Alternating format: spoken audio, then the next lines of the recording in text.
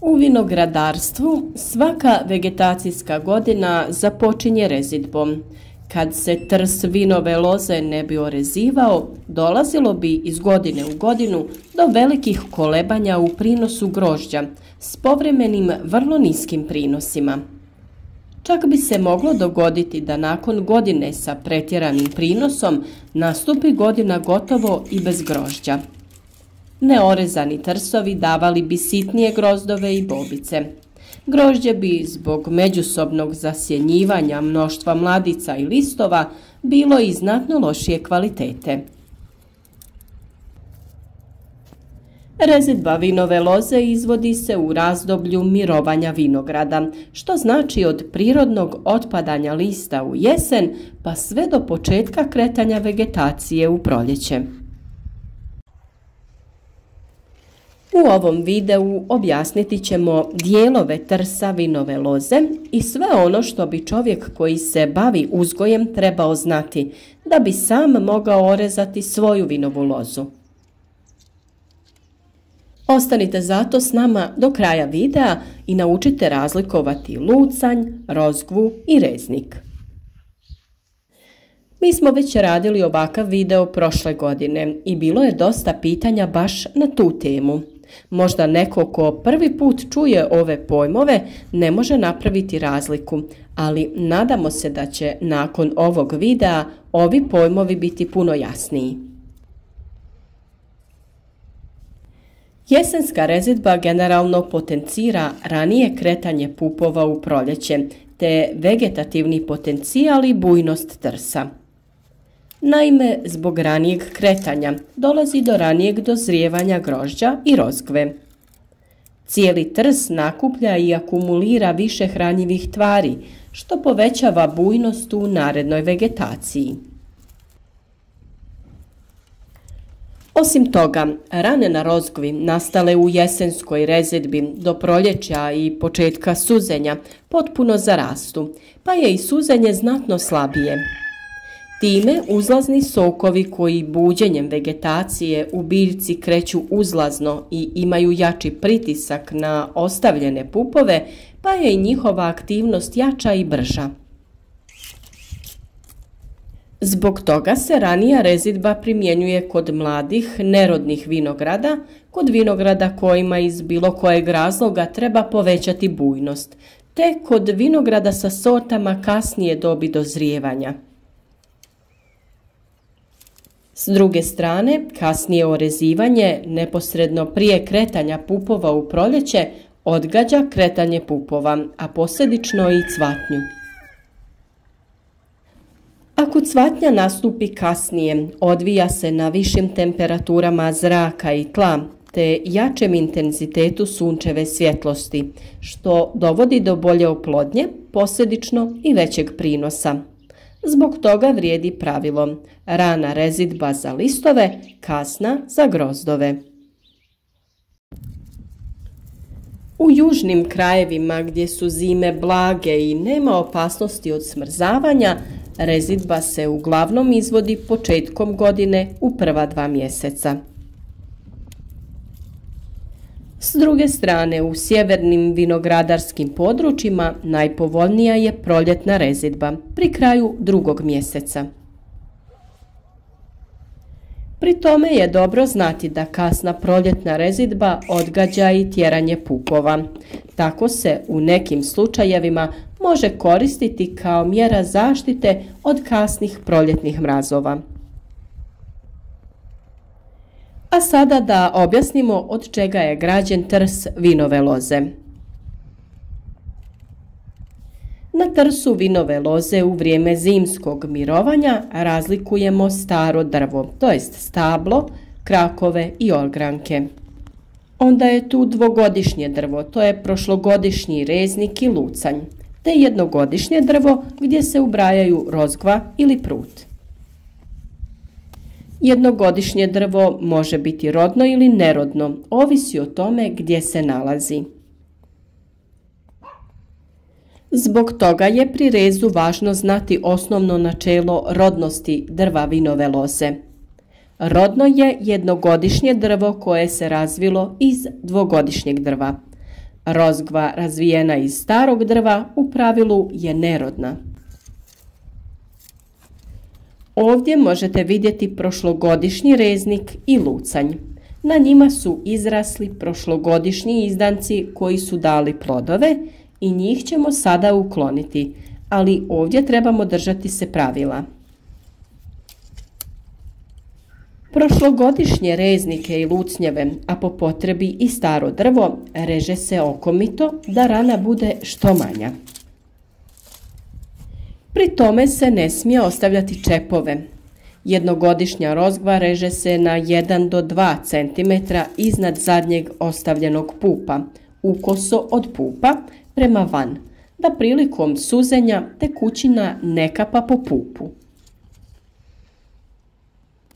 Navesti ćemo osnovna pravila reza za najčešći mješoviti uzgojni oblik u našim područjima, a to je gujo.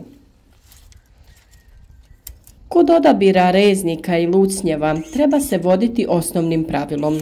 Sa trsa se odstranjuju prošlogodišnji izrođeni lucnjevi u potpunosti, a sa prošlogodišnjeg prigojnog reznika se donja rozgva reže na reznik 2 pupa, a gornja na lucanj od 8 do 12 pupova.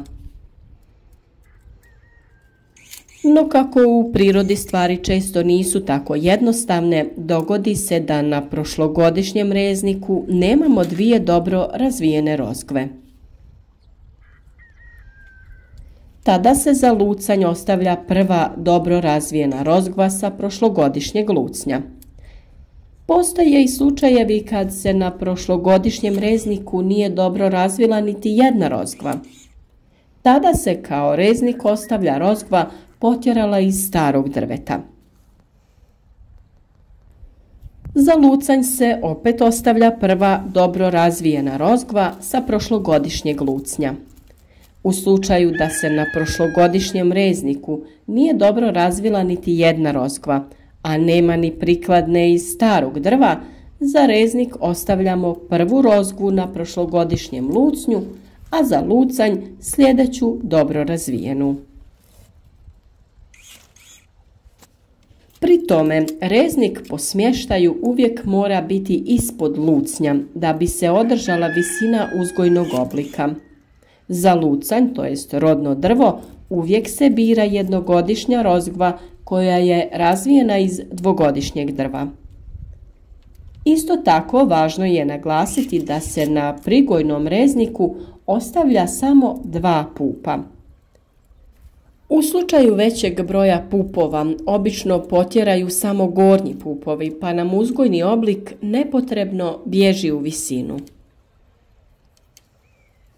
Dakle, prije nego što počnemo orezivati trs, moramo ga dobro pregledati te se unaprijed odlučiti šta ćemo ostaviti za prigojni reznik, a šta za lucanj, da nam se ne dogodi da odstranimo prošlogodišnji lucanj, a onda utvrdimo da na prošlogodišnjem prigojnom rezniku imamo samo jednu rozgvu.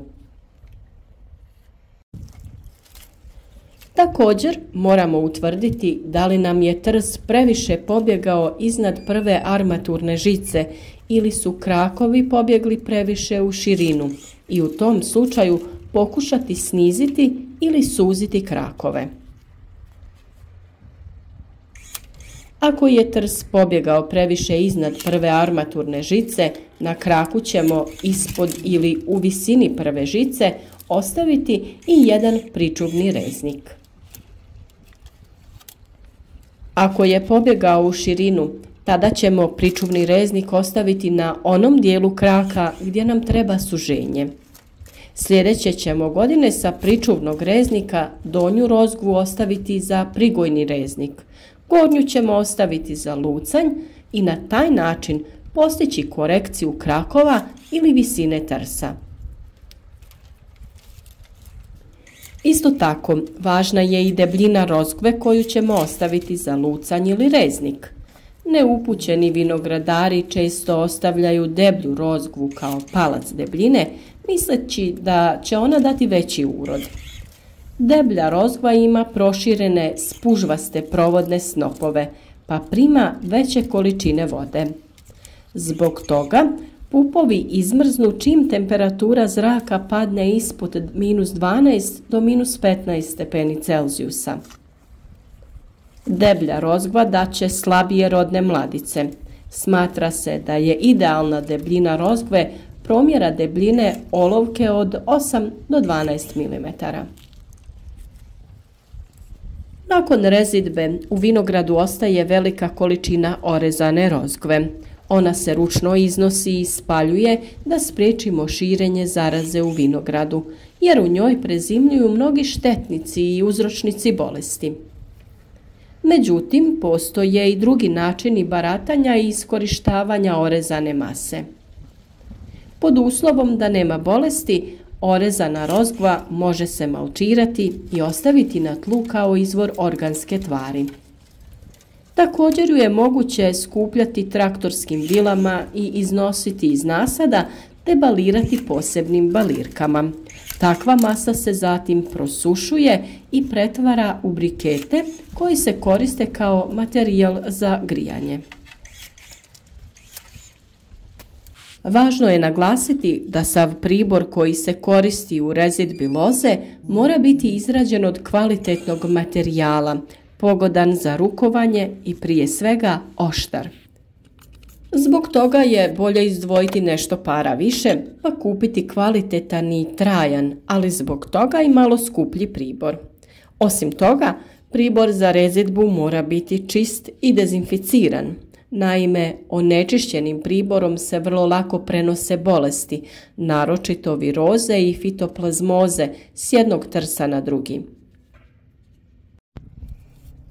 Nakon što je trs orezan, preporučljivo je stablo i krakove očistiti od stare kore. Naime, ispod kore se zavlače razni štetnici koji se aktiviraju dolaskom toplijih dana. Kora se može očistiti rukom ili žičanom četkom. Ako čistimo rukom, tada je naravno poželjno raditi to u rukavicama. Orezanu lozu možemo također iskoristiti za razmnožavanje loze pomoću reznica, a kompletan postupak pogledajte u nekom od naših sljedećih videa. Podržite naš rad za like ispod videa te ostanite s nama na kanalu i pogledajte još neki od videa o uzgoju voća i povrća. A mi smo kao i uvijek tu da odgovorimo na pitanja koja nam možete postaviti u komentarima.